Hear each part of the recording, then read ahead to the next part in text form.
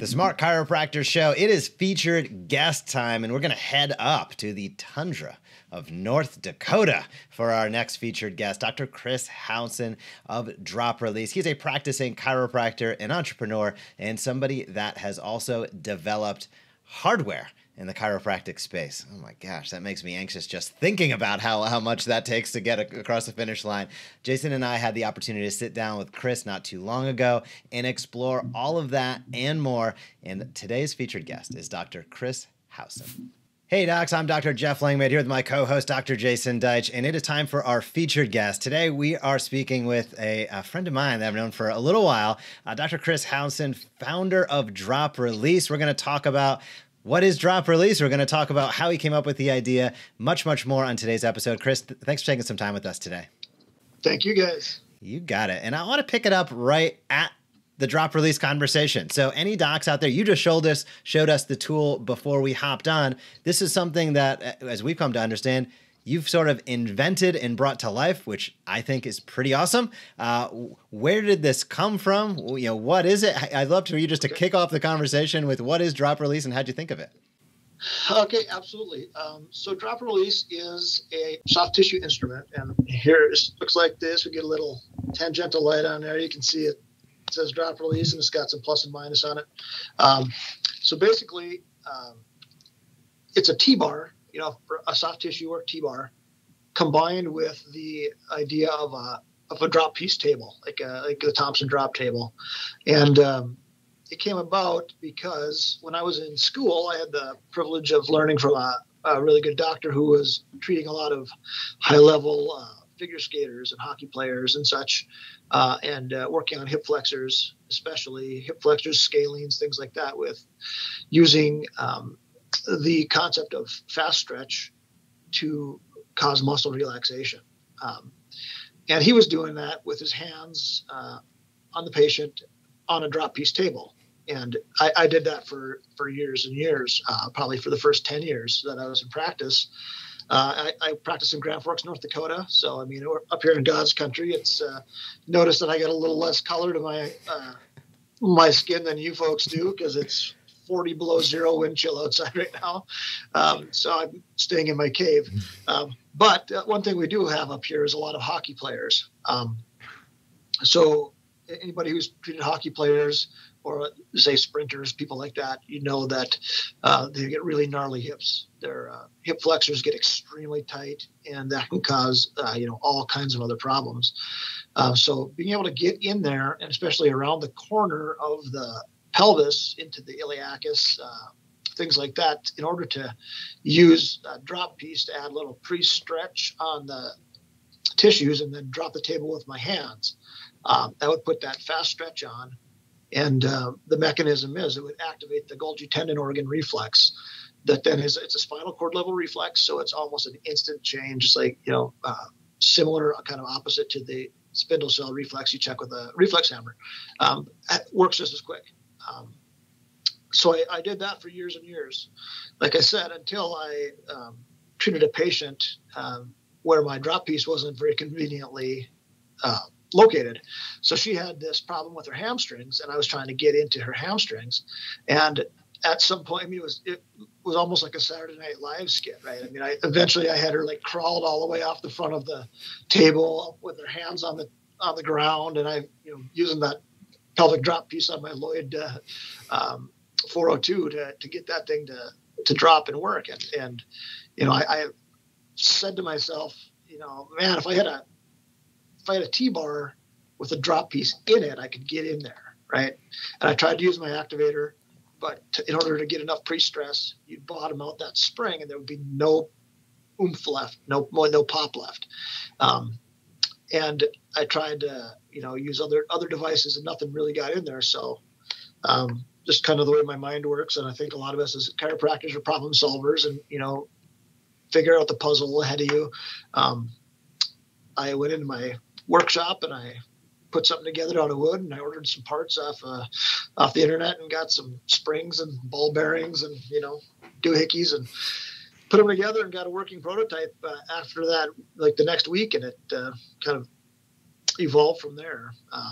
It just basically just makes it very, very rapid impact on joint mobility and anywhere in the body, because you control line of drive exactly. Like you don't have to have a drop piece positioned because it's right there. So that's basically what it is. So now it's a milled aluminum piece of machinery here, and I know, Jeff, you've got one somewhere there in the attic, I'm sure. And it's nice and heavy, right? I mean, you could in a pinch you could bludgeon somebody with this thing if you had to. But yeah, so that's what it is. I still use it mostly on. I love it for ball and socket joints, and which I've anymore. I look at those all the time. Every patient that comes in, basically, if it's an upper body complaint, I'm looking at shoulders. If it's a lower body complaint, I'm at least looking at hips, sometimes shoulders also, just because those joints are so connected to everything that we do. Chiropractors, we come out and everybody thinks spine, spine, spine. But that spine has to move through space. And the thing that moves that spine through space is, upright locomotion, which is completely dependent on the ball and socket joints of the hip. And if those aren't moving, kinetic chain model, something else is going to have to move. So if we can keep the machine operating the way it was designed to run, everything works better. That is awesome. And you're right. You got to love wouldn't it be great if there was a tool that would, and the next thing you know, you're inventing it literally. That's phenomenal. Yeah. Chris, tell us, I guess, the evolution. You're not the only one who uses it. Obviously, you've invested some time and money into, building not just a prototype, but an actual product. Talk to us about, docs are using it. Is there training? How do they know, how to integrate this into whatever current protocols they're using? Right. So basically the training, I have a bit of a course, video course on my website. It needs some improvement, so we're getting to that. But when the tool arrives, it ships with a manual here, a little backwards manual, and it's got broken down by joint and joint movement, and kind of put this here, do this kind of instructions. And of course, this thing, I did my first live, bigger format booth. Really, I was at Forward 19. Right, we saw you were out there with that one, Jeff, at Logan. But then I did the Northwestern Homecoming, which is Northwestern's about 4 hours from here. That's my alma mater, and 2 weeks later, COVID slammed the whole country into our homes, right? So now we're just getting back out there, and it's going to be trying to put together an in-person course, because it's one of those things where everybody says, well, what is it, just an activator, or somebody comments, oh, activator 2021, here we go, but it's a completely different premise, and it's one of those things you almost have to get your hands on it to understand, to feel it, and to see how it works. But we have a lot of videos out on the website, and have shared a lot on social media, and have again more of that coming. But just got to get some more video out there, because that's kind of where the proof is at, is seeing this thing work and how fast it is. I love it, Chris, and I've been fortunate to be treated by the founder, by you, in my right here, actually, matter of fact, a little while back. So I can definitely understand and attest to that. One question I have for you, there's a good amount of docs that are, fixers. They are entrepreneurial. They're interested. What was maybe, I'm going to switch to kind of the business side outside the clinical. What was maybe a surprise, a stumbling block, a hurdle as you're like, I'm pumped, I'm bringing this thing to fruition, right? You got manufacturing, all this sort of stuff. What was maybe a hurdle or a surprising thing that you've learned along the way of bringing an idea to market, which is awesome? Not that many people do. And I think there's a lot of fear of what it entails. So maybe, what was something that you had to overcome? Well, I think just the whole process of patenting is, if if you've ever been through it, it's a long, like, I don't know how people used to do this, right? Like where, so-and-so just invented something and he got the patent. Well, yeah, I mean, it's just, that's by far been our biggest expense this whole way through is patent process, and, patent. And then, we need to update our claims or something else. So let's get a second patent on it, right? So we have a second patent. And then if you're going to ever do anything internationally, we need to patent some other places. And so we got a few other patents in other countries, and just the expense that goes into that kind of thing. Because then there's yearly upkeep on those, right? It's like not just a one-time, pay for your patent and then go. It's you got to pay so much money every couple of years and that kind of thing.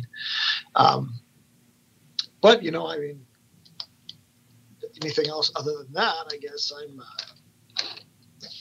I know that it's not easy to do like what you guys are doing and being out there in content creation and then being out there in front of stuff and getting the systems in place with fulfillment and making sure that you're out in front of people and getting good video made, and that kind of stuff is definitely a challenge. Yeah. That's exactly where I wanted to go.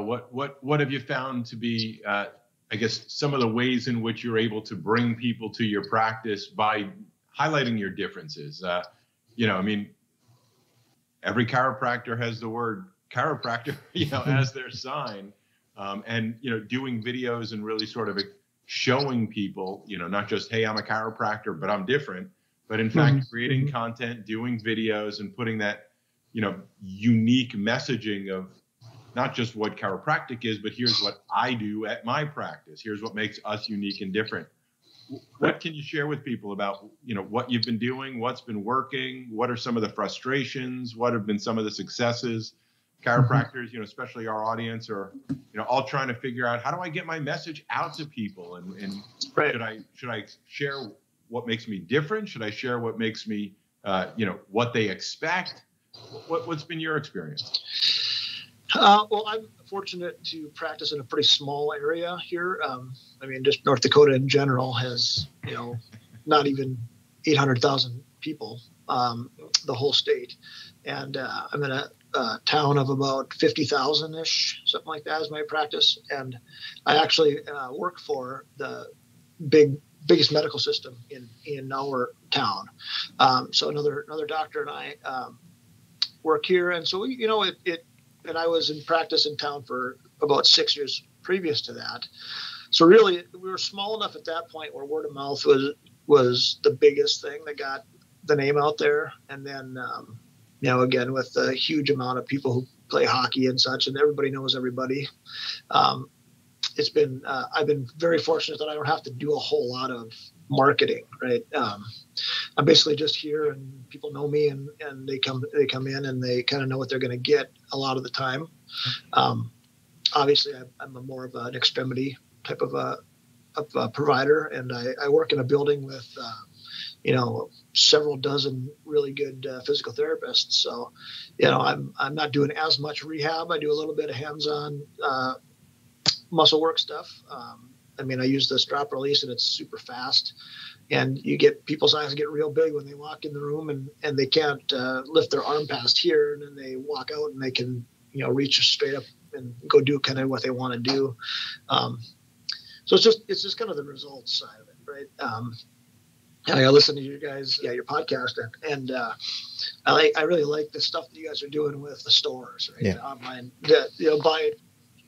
so people can find your favorite things and stuff. I'm thinking, that's great. If I was still in private practice, I'd be all over that, right?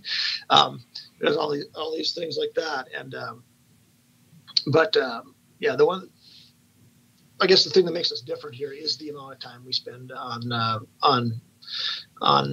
extremities and how things work together, and just kind of getting into the DNS world and getting some things to help stabilize new range of motion once we find it.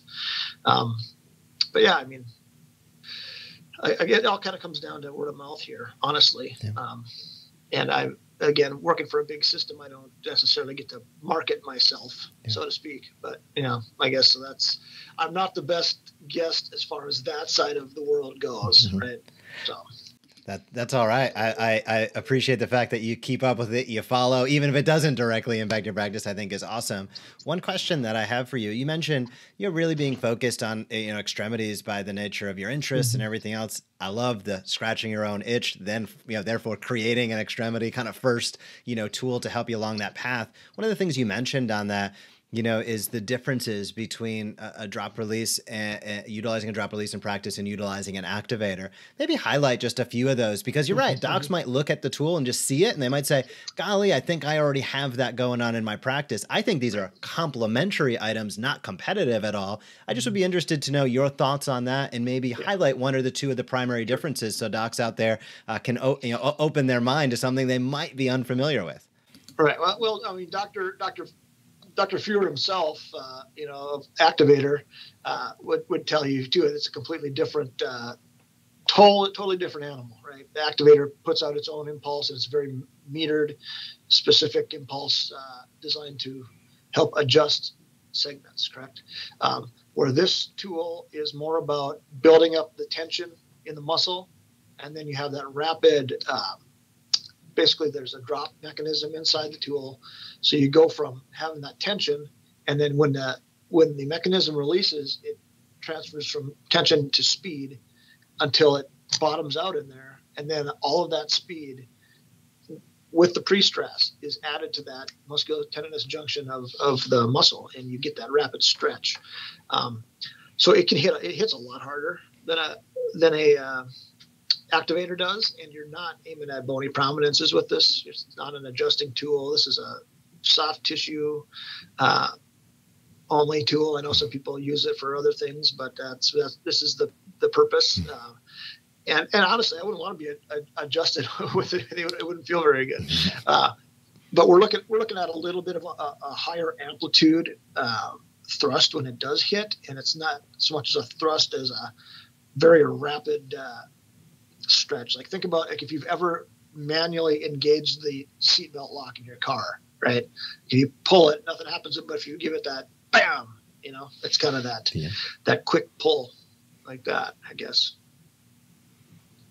And the activator, you can do it. You can use it in some places and get similar results. Like if you use a little hand pre-stress by pulling on the tip and getting into some suboccipital areas, maybe some scalenes, real shallow tissues like that, that aren't very bulky, but you're not going to get into somebody's, piriformis through all those overlaying muscles and make that activate those Golgi tendon organs with an activator.